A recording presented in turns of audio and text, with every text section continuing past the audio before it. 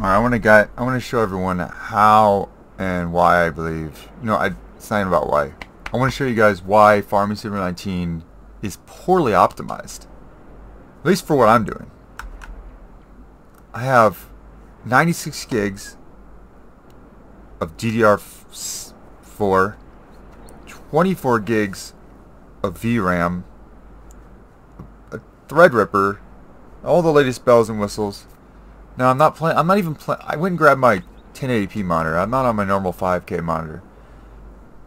So I don't know if you can see it, but I'm getting 61 FPS looking at the ground. This map, when I look towards this over here, my FPS tanks 20. And it's just insulting. Okay, so we're gonna get closer. Now I don't have any special mods installed. I do have mods, but they're all official. And this is not even online, by the way. So man, I'm down in the mid 20s. 28. Oh, spiked to 32. This place is pretty clean. I've got a ton of stuff though. Now here's the kicker. Like, oh yeah, your hardware's trash. Ooh. Let me show you guys this. The GPU. This is right here. 23% in game. 44.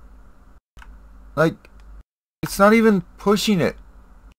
And this game with official mods, it's just not getting good FPS. Now, thankfully, it's a farming sim, and you don't need god tier reflexes and all that stuff. It's kind of insulting, you know. As I started building and adding things, I noticed I'm kind of new to farming sim, so I jumped in other servers too, and it's no different. Yeah, it's really bad. It gets worse at night. So I thought I'd just share with that. I have no idea why.